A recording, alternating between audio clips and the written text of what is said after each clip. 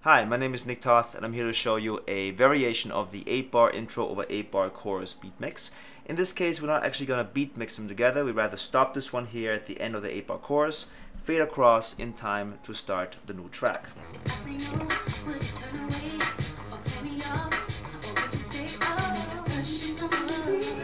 Start the 8-bar chorus on the one and line it up with the chorus.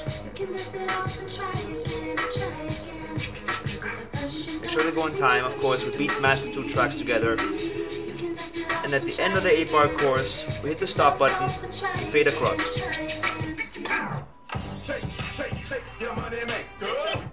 And that's the variation of the 8-bar intro over 8-bar chorus mix.